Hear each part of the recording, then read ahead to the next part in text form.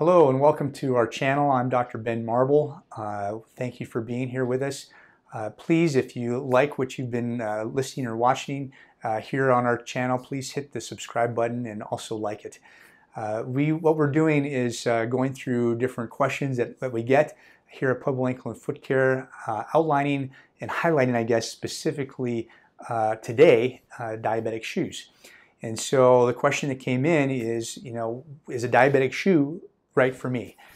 And well, first of all, there's a lot of things that are dependent on whether you qualify to have insurance cover them. Number one is, how good is your circulation? How good is the feeling in your feet? Have you had a history of calluses or pre-ulcerative lesions or even amputations? Do you have any other deformities that need to be accommodated for? Because here's the thing, diabetic shoes are just not like what you would get from a shoe store that they would measure your feet, possibly, if you're lucky.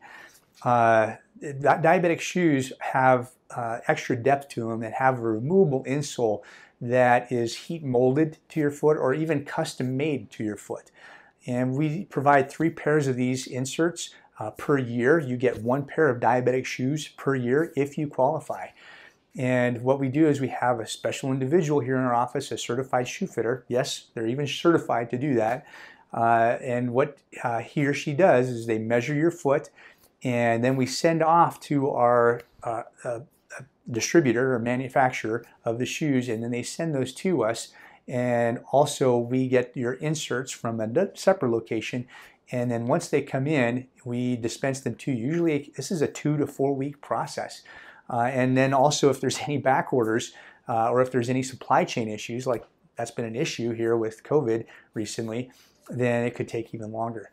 But I wanted to emphasize to you that it very well may be that you may be a candidate for diabetic shoes, but it also is possible that maybe we reassure you as a podiatrist that, hey, you do have good enough blood flow, you do have good enough feeling, and in which case we can recommend an alternate place to get your shoes that doesn't have that does actually have an inventory, I mean.